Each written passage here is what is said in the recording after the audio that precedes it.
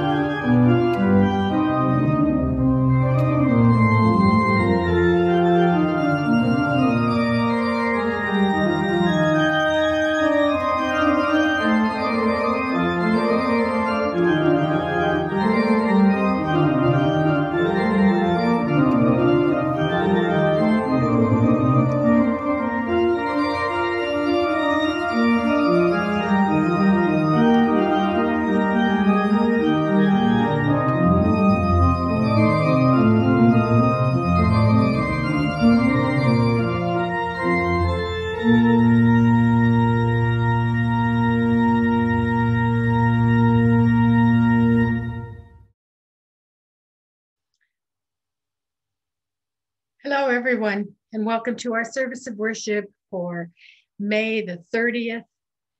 This is sometimes called Trinity Sunday. And so we'll be talking a little bit about what that means exactly. Please join us for our friendship time on Sundays at 11:45. It's a live Zoom call where we check in with each other and have some informal conversation, and everyone is most welcome to join us. The link goes out every Saturday. It's the same link every week. It goes out with the email that includes the link to the YouTube service. Please check out our website for our announcements and events and news about KRU. And there's an email that goes out every Friday with the news of our community and what's going on, news of council, suggestions for reflections through the week. And as we look at some of these special months that have been ahead of us over the last 6 months, Black History Month, Asian History Month, and then coming up in June, I think it's Indigenous History Month. And so we're always trying to keep on top of some of the things coming out of our national office and in the world. So call or email the church or visit our website for that information.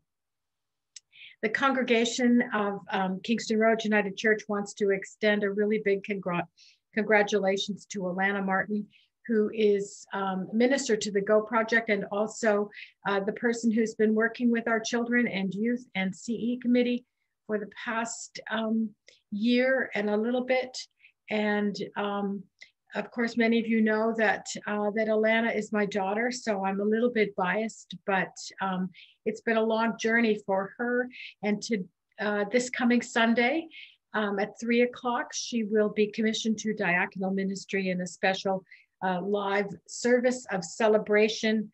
And that, again, that link, if you wanted to watch that link went out in the email on Friday. And I am sad that I'm not there with her. That was always the hope, and the intention was that I would be someone who would be have the privilege of laying hands on her, but that was not to be. And but I know she's surrounded by a lot of love and a lot of friends, and we'll certainly be watching from afar. So, but I know KRU extends their best wishes to Alana, and we look forward to working with Alana in the future as well, because she's done some great work. And that's just not me talking, that's the parents and the CE committee and all of the work of the Go Project. There, Amy McClellan as well, who's a new staff person there. That they all do great work with our children and youth. I'll just take a minute to acknowledge the land. Toronto was in the dish with one spoon territory, and the dish with one spoon is a treaty between the Anishinaabe, the Mississauga, and the Haudenosaunee that bound them to share the territory and protect the land. Subsequent Indigenous nations and peoples, Europeans, and all newcomers have been invited into this treaty in the spirit of peace and friendship and respect. So let's just take a moment to prepare ourselves for worship.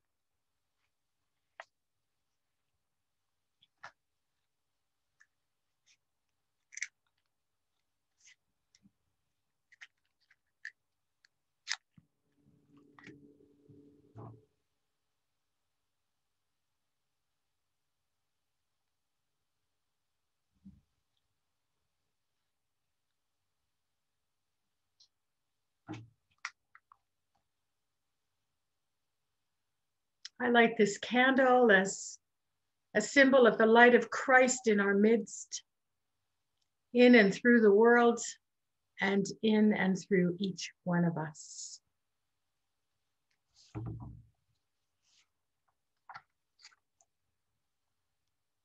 Can you hear it? Can you hear the voice over the waters, breaking the cedars, shaking the wilderness? Can you hear the voice of God? May we be blessed as we worship today. Let us gather in God, weaver of starfields and atoms. Let us gather in Jesus, word of grace and resurrection. Let us gather in spirit, wisdom of creation and breath of life. For all our stories meet here in this moment, each one held and loved by God, the three-in-one, weaver, word, and wisdom.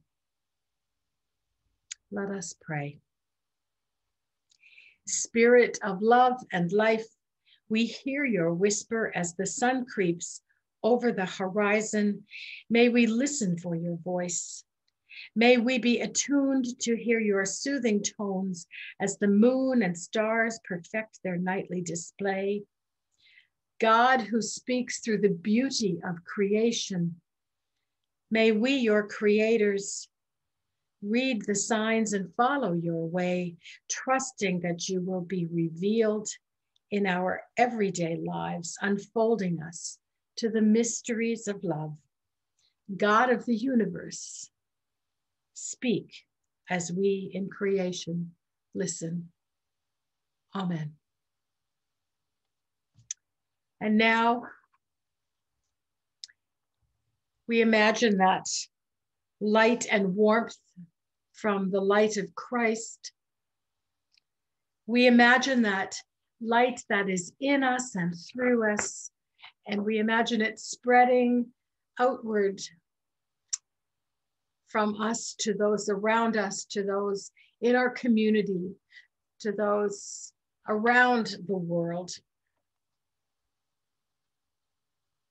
Seeing it spread like the rising sun as it expands into the world and the universe. And let this be our peace. And folks, the peace of Christ is with you. Amen. Our opening hymn is in More Voices, and it is number 42. Praise God for this holy ground.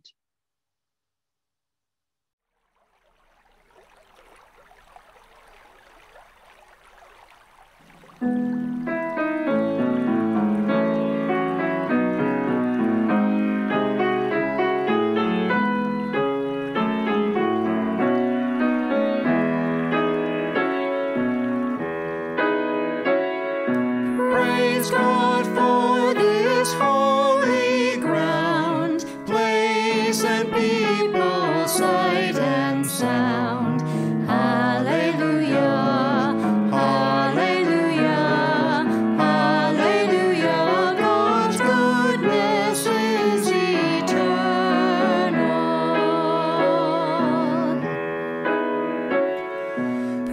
Praise God, in whose word we find food for body, soul, and mind. Hallelujah, hallelujah, hallelujah. God's goodness is eternal.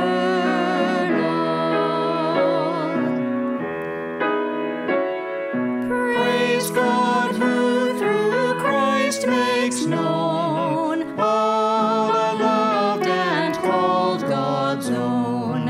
Hallelujah, hallelujah, hallelujah. God's goodness is eternal.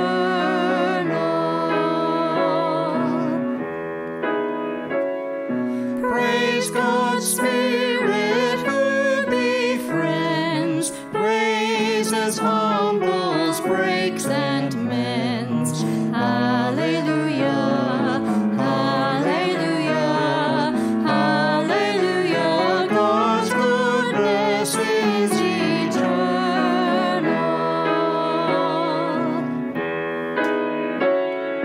Though praise ends, praise is begun, where God's will is gladly done. Hallelujah, hallelujah, hallelujah. God's goodness is eternal.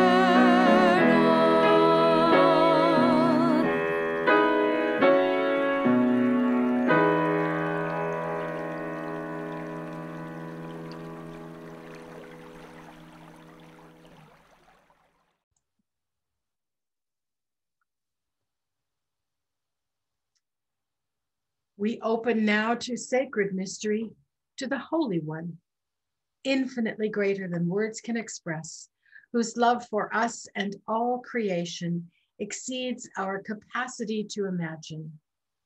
Amen.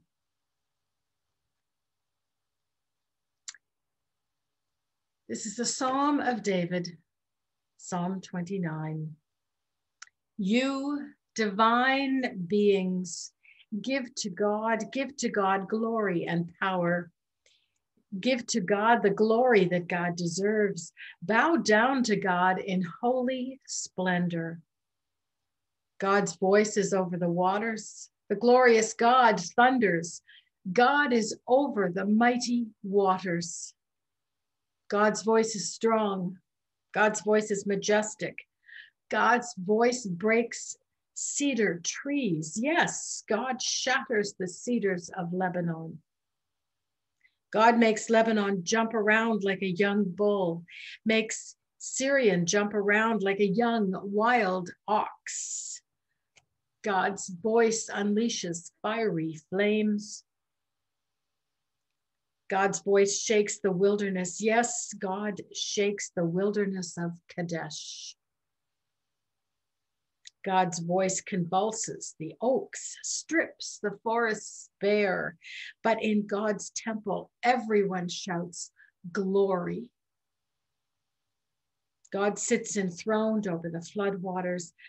God sits enthroned forever. Let God give strength to the people.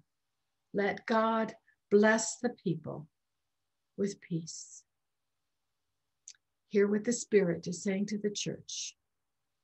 Thanks be to God. In the beginning time, I took a breath, and on my breath, supernovas and galaxies spilled into being. Light cascaded and life began.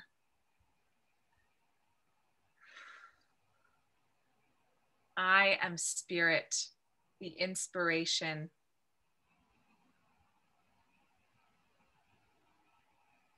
In the sharing time, I took bread, and among the first of my followers, I broke it and shared the promise of heaven with them all. I am Savior, the bread of life. In the ancient time, I took a bush, and among the flames that never consumed, I announced my desire of liberty for those in captivity. I am creator, the freedom giver. In the renewing time, I took a community with tongues of fire and I called them into a new life and birthed the church. I am spirit, the energy.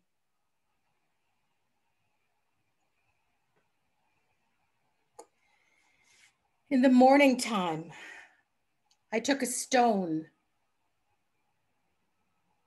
and as dawn broke, rolled it and walked alive into resurrected life.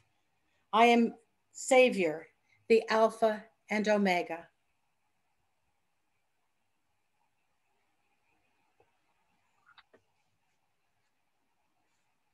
In a time yet to be,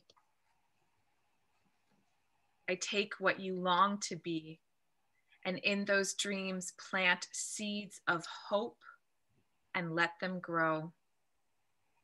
I am creator, the hope bringer.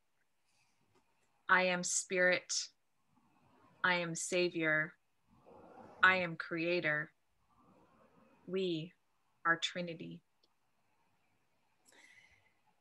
God's voice refuses to be pinned down, but weaves around us in beauty and majesty, in oceans of calm, in tempest and storm, lulling us into pausing, ensuring our rapt attention before compelling us to act in response to words of wisdom so beautifully spoken.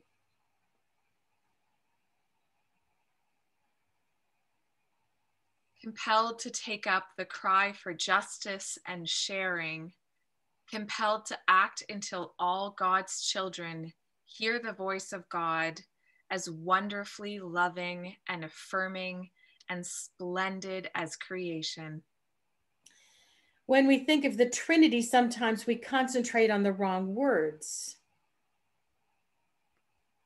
We think that we have to try to follow the word Trinity with lots of other words.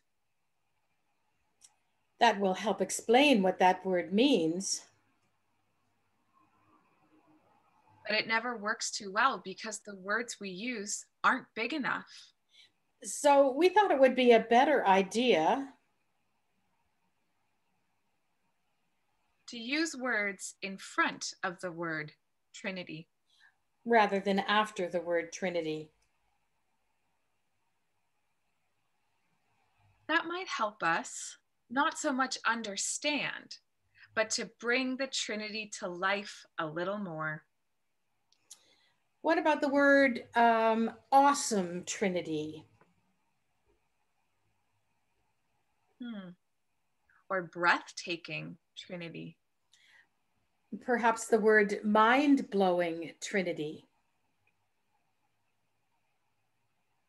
Or even the word magnificent. We thought these were pretty good words. Some said we had perhaps overused our thesauruses. But we needed a thesaurus to help us with words like extravagant, phenomenal, inconceivable. But when we thought about it, there were other words we might use. Like intimidating. Or frightening. Or even shocking. Because the Trinity is not always cozy. Like Moses on the mountain. Or Elijah in his cave. Or Isaiah at his calling. But we could also think of other modern words like unreal, wicked, ace. Because Trinity is well up to date. Look at creation, always evolving. Or consider the church, always changing. or wonder about community, always finding new ways to engage. After a while, we realized that the words we used before Trinity were even more important than the words we used after Trinity. They have more expectation, more questions, more color, more wonder. So choose your own words. Be adventurous. Be interesting. Be unusual. Because if there's one thing we have found about the Trinity, it's not always what you expect. It's not all sewn up. And not all the words have been used yet to describe it. Argumentative. Bizarre. Amazing.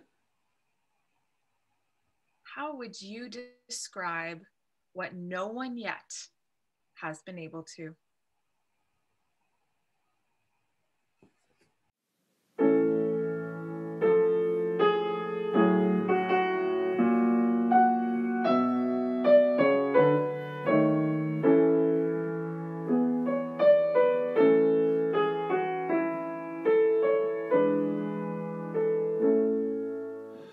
Panis angelicus, fit panis hominum, dat panis celicus figuris terminum, ores mirabilis, manducat Dominum, Papa, Papa, servus et humilis, Papa, Papa, servus et humilis.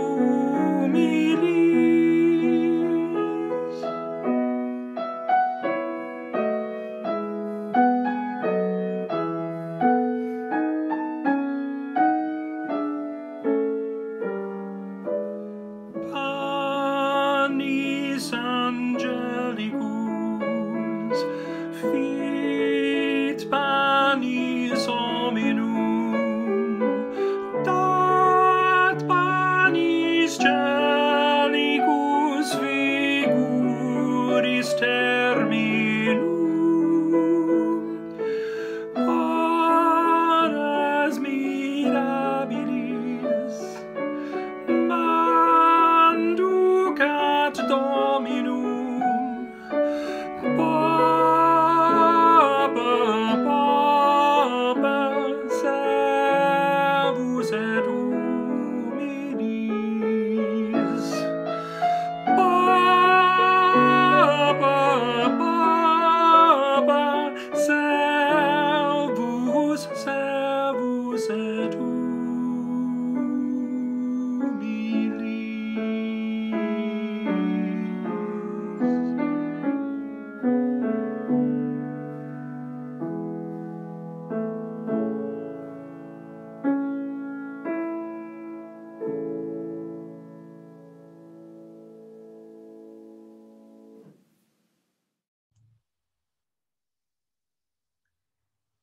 One of the things that I've had to get used to since my longer than usual stay in Halifax this time around is the voice of Alexa in the house. As in, Alexa, add coffee to the coffee list. And then a voice answers, adding coffee to the coffee list. Or, Alexa, play radio station WXYZ in New Orleans. And all of a sudden music starts. Sometimes she answers questions. Mostly she knows the answers. And if she doesn't, she says, I'm sorry, I don't have the answer to that. Or, I didn't understand that question. Can you ask it again? It's all a bit unnerving. But after all these months, I've come to say I'm getting used to this. I have to say I'm getting used to this little round device that sits in the middle of the counter, takes direction, and occasionally even takes up a limited conversation. It would be easy for a time traveler, even from, let's say, 20 years ago, to think there was something supernatural going on. And in the same way, it's hard from the perspective of today, 2021, to imagine a life without all the gadgets and technology. And I'm not just talking about the internet and the mobile devices. It's only been a short time in civilization since we've had electricity, running water, the ability to communicate quickly around the world. And of course, there are still parts of the world and parts of this country even where not everyone has these amenities. Some it's by choice, others not so much.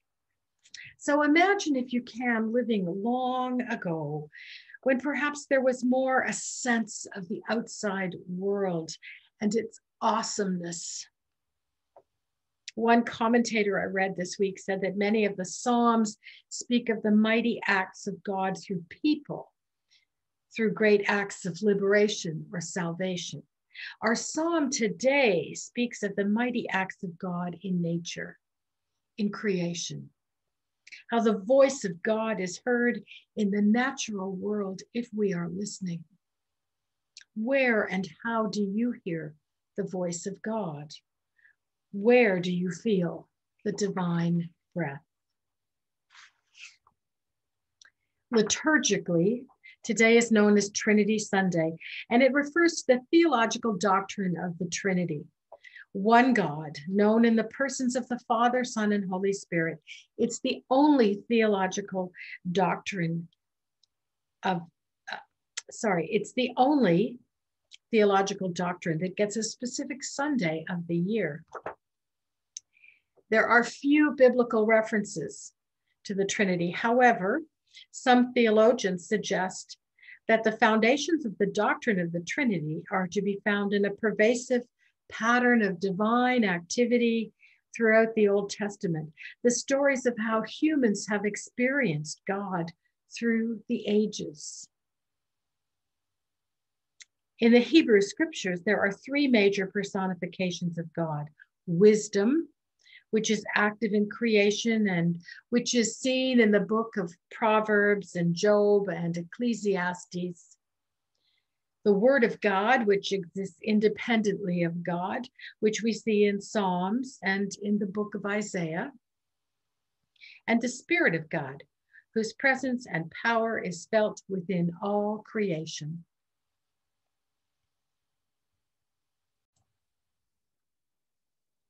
These scholars point to a pattern of divine activity in and through creation, where God is both immanent, right here, and transcendent, out there.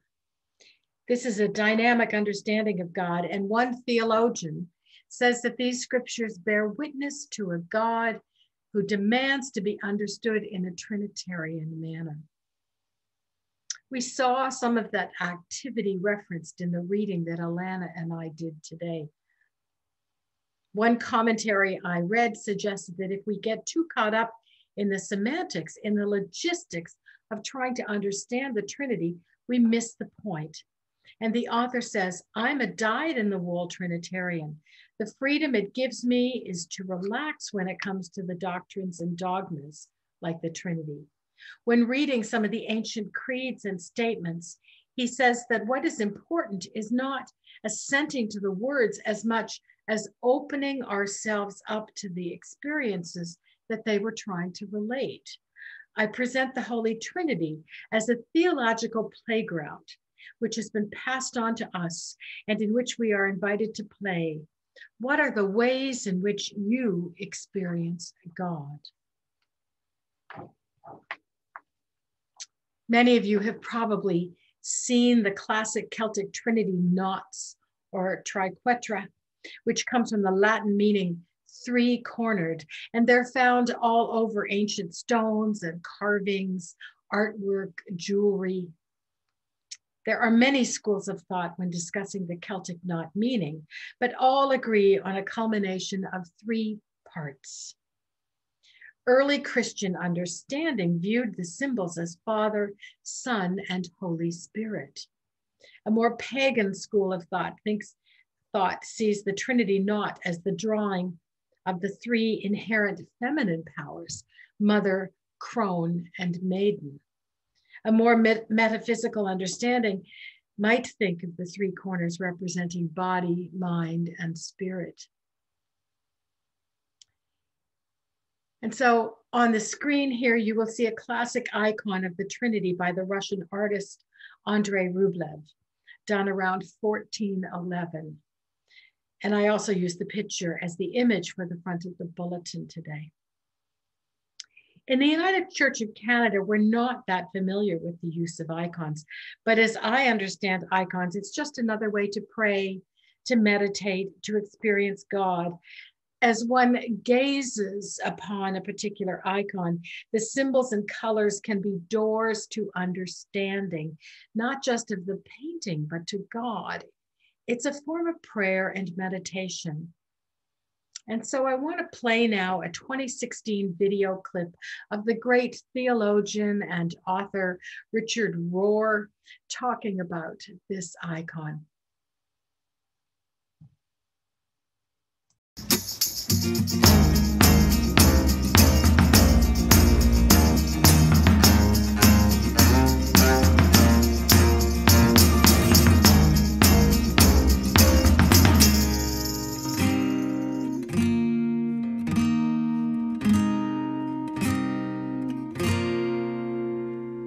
All religious language is metaphor. There is no other possible language for religion except it's like. Once you hear that, you know that's true. But it's always shocking when I tell it to any crowd. I can see this stunned look on their face, particularly if they're evangelical or raised with biblical inerrancy and don't recognize that words by their very function are all metaphorical. They're not reality. And that's why the Word became flesh, to become substantive so we could touch it and fall in love with it. So I change the prepositions depending on the day and how I'm praying. But God for us, the source out of which all flows, if you see in the classic Rublev icon, the Father is clothed in gold and his hands are joined in a sense of completeness, a sense of wholeness. So he's the source. The Son was called God alongside us because we Christians believe he became flesh by the mystery of incarnation and walked with us on the human journey. Now we're told that the reason Rublev clothed him in blue is because blue, being the color of the sea and the sky, was considered the nature of the world. The color of the world is blue. And red was that he agreed to suffer the suffering of the world in its becoming. So we call this, of course, the mystery of the cross. And the gold sash is how he turned the suffering into resurrection. Then, well, we have them gazing lovingly at one another. We have them both seated around one table, eating from a common bowl, as it were. And then we have the Spirit gazing down at what you might or might not see, but we now have evidence that this original icon still hangs in Moscow. And the recent scientists noticed there was something on the surface here. They scraped it off, put it under a microscope, and they said, it's glue. There was glue in this spot. If we took this little mylar mirror off, you'd see there's a rectangle painted behind it. And the assumption of art scholars is there was once a mirror glued to this icon. So stay with me. The Spirit is gesturing. Notice his hand is gesturing down toward the mirror, pointing us or inviting us, you can take it either way, to take our place as the fourth person in the divine flow. This is what we would call our place, the body of Christ, if you will, don't be shocked, the second coming of Christ. This is the second coming of Christ. It's not Jesus returning except in a new form as the embodiment and the endless diversity that God has taken shape in. Isn't this good news? You'll do more than I've done. There you go. Everything I have done, you also can do, and you will do even greater things. So many scriptures are going to make sense to you now, huh? But to think, and so this is my favorite icon. I've always had this hanging in my house and in my office. I think it's the most perfect work of Christian religious art. So the observer gazing here is meant to see himself sitting at the table inside the divine dance. Isn't that good? 14th century Russian mystic Andrei Rublev. They kill him? I don't think he was killed. No, I don't think so. This, by the way, for those of you who are biblically literate, the picture itself is the three visitors to Abraham. Remember, it describes them as men, as angels, as God. If you read the whole chapter, it's very interesting, the overlay of language. And so Christians came to see the three visitors who visited Abraham, and he bows down before them and treats them as God, as a foretelling of the Trinity. You don't have to see it that way. It's not necessary. But to mystics, it was always very intriguing and very inviting.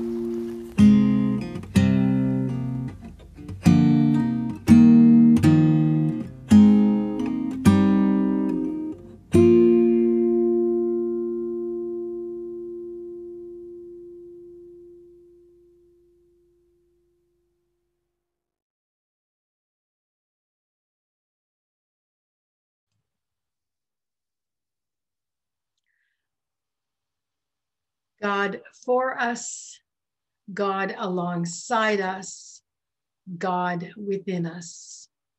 The divine dance, I love that. For those that want more, Rohr has a book called The Divine Dance. In my theological wrestling over the years with the doctrine of the Trinity, I've most come to appreciate the fact that by accepting the Trinity, we accept a God that wants to be in community, in relationship. Theologian Jürgen Moltmann says, remember the triune God is a social God, rich in internal and external relationships. It is only from the perspective of the Trinitarian God that we can claim that God is love, because love is never alone. I've looked at and prayed with the Rublev icon for over 20 years. And although I always knew about the theory of the fourth spot at the table, the spot for the observer to enter into the picture, I'd never heard about the mirror glued to the original icon. I found that fascinating. We are invited into the divine dance. Even, especially in these hard, discombobulating, troubling times. Where do you hear God's voice? Where do you see God walking beside you? How do you feel God stirring within you? For we are all invited into the divine dance. As we listen to Eric's meditative music, I will put up the icon so you can pray as you are comfortable, imagining yourself in the picture. May it be so. Thanks be to God. Amen.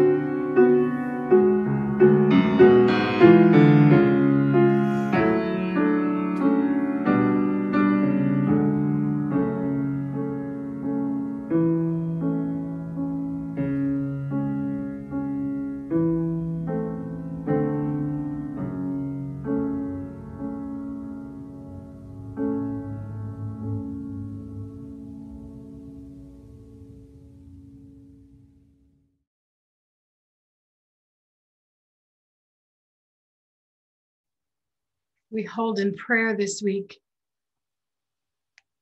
Barbara Livesey, Keith Bolton, Sean Harvey, Bill Oxenham, Rob Williams, Cheryl Finn, Karen Hager, Owen Martin, and Randy Rohrbeck.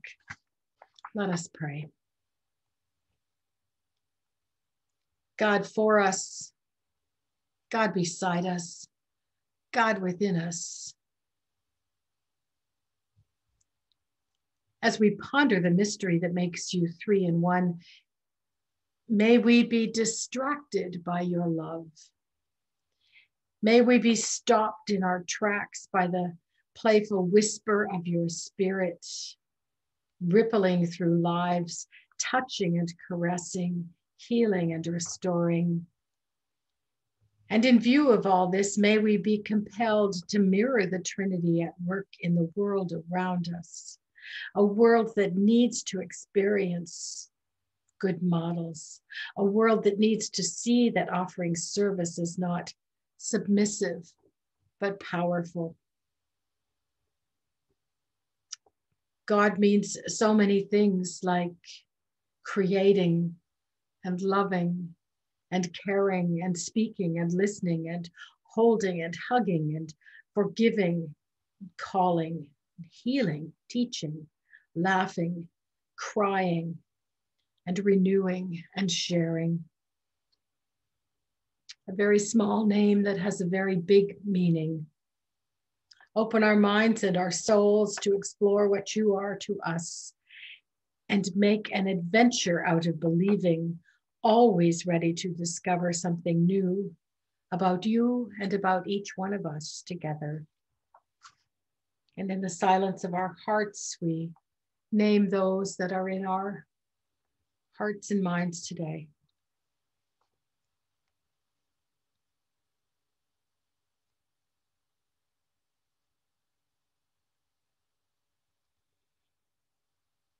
We gather all these prayers in the name of the one who taught his community, our Creator, who art in heaven, hallowed be thy name.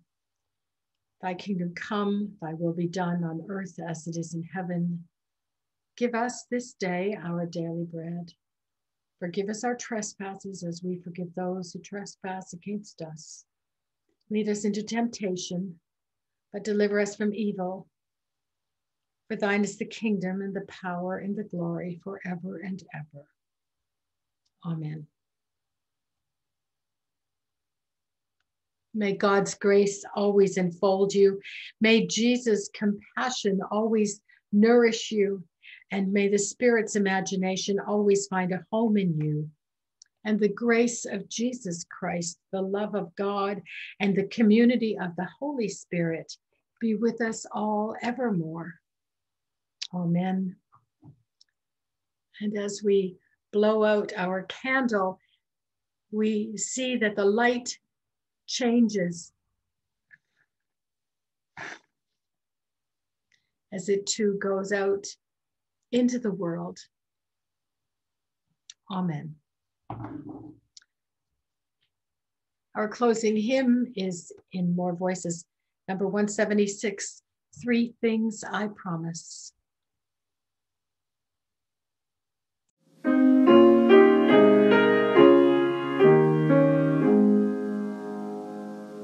Three things I promise, Holy God, in age and youth, in life and death, to bless your name and cling to Christ, and listen for the Spirit's breath. Your love unfolded time and space, and life and all that life became, and so with thankful heart and voice, through good and ill I bless your name. I follow